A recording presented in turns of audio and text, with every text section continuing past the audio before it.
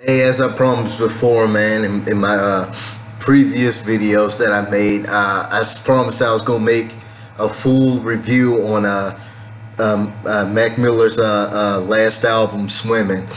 Uh, well, let's cut to the chase. This is obviously, I'm obviously gonna say that this is not just only just a quick review episode like I always do, but this is as well as a tribute.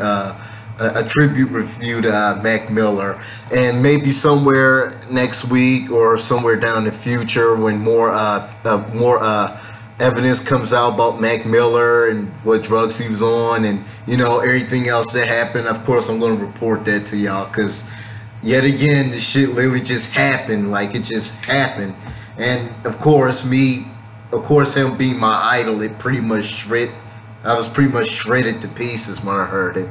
The only thing I know about is that I heard recently is that when they found him in his house, that all the drugs was cleaned out, and that's pretty much about it. Anyway, okay, I'm gonna actually bring it way back before I talk about swimming. My earlier Mac Miller review, when I was making a review about the rapper in general, his skill and whatnot. I more or less said during the end of that review, I was still listening to the Great Feminine, and I said how much I was iffy and skeptical about it because most of the songs is really romantic related, and I wasn't really in the mood for that right now. I mean, but now that I finished now that I finished the Great Feminine. I more or less came to a conclusion that I feel like the Great Feminine, considering that album in itself was just so drastically different from all of his previous albums that he made before that, like Macadelic, Best Day Ever, The High Life, Thank You, and Blue Side Park, and so on. The fact that the whole even concept, the music genre, the atmosphere of the Great Feminine was just so vastly different from those previous albums, and me approaching it with new ears and different ears, I just more or less thought about that album as it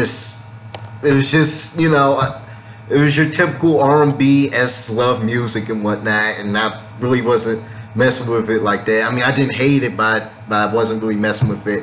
But after literally just hearing all of Swimming and pretty much liking pretty much about every track from So It Goes and Jet Fuel and Self Care and 2009, all that, I more or less went back to the Great Feminine, and I heard it again. I heard the most of the tracks on the album, and I just thinking back about it, I'm like, actually, you know what? This is actually, the Great Feminine is actually better than I thought. And no, I'm not saying this because, well, you're just only kissing up to Mac Miller because he just died recently. But no.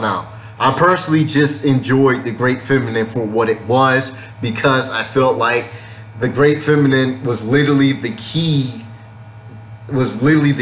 for Mac Miller to open the door to a new concept and styles and genres in terms of his flow and rap went. The whole jazz rap concept to it, that's pretty much what it was. More or less, I'm saying the Great Feminine was the key to the door for Mac Miller to unlock himself to a new, completely different genre and flow. Shit changes up for a minute. So yeah, I actually came to like the Great Feminine. I mean, you kind of have to change your flow up, man, to stay current and stay popular, and stuff like that. So yeah, I agree with it. I actually kind of did like it. I understand.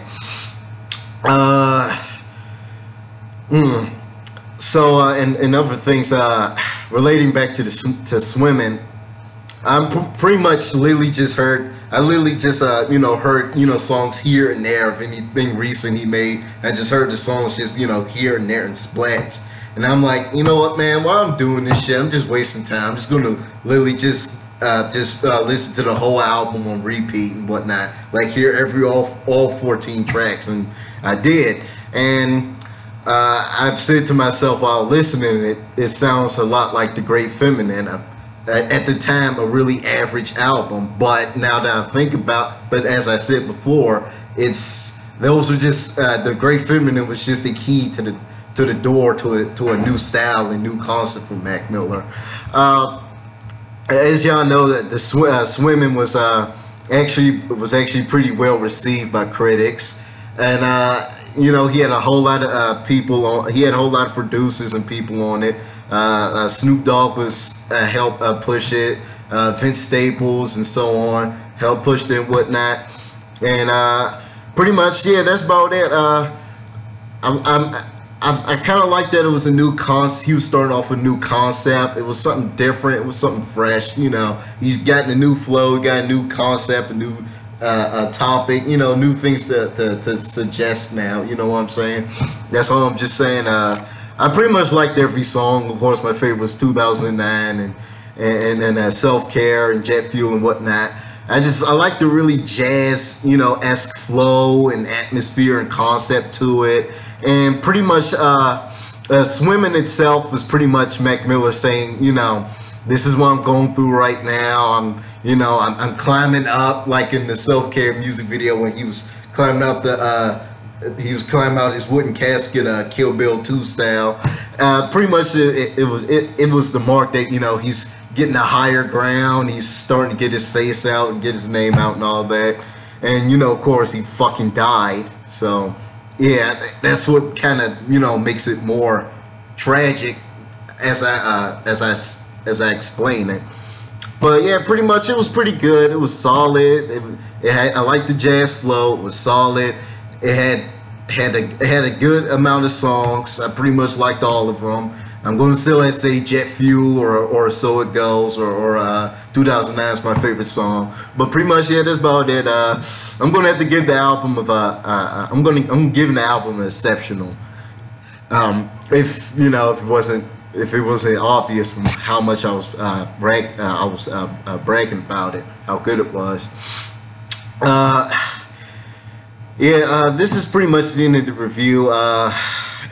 You know the routine. You know, if you like it, give a thumbs up.